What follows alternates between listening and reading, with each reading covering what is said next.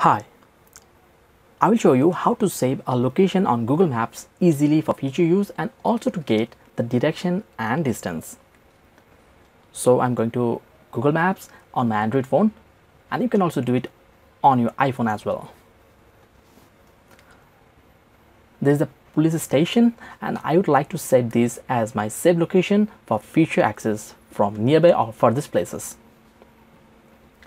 Just tapping on the place, and you can see the red landmark is there. Click on save and go to new list. Now simply name it according to you.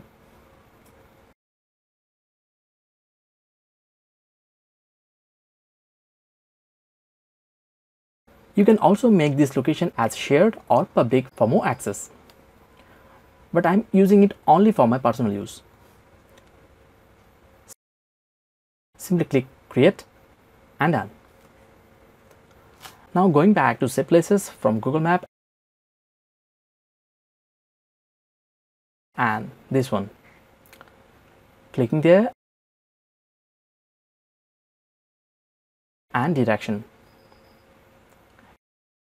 It's now 2.2 kilometers from the place I'm staying now. It's showing me as per on the vehicle, but if I choose on foot, it may give me more ways to go there.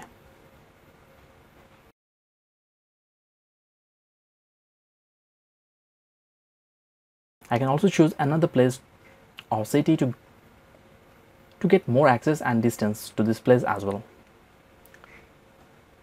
And this is how you can set your desired places as set in Google Maps and can also get distance information when needed easily. I hope you liked it. If you need more information, then please feel free to knock me on the comment box and I will try my level best to help you. Goodbye.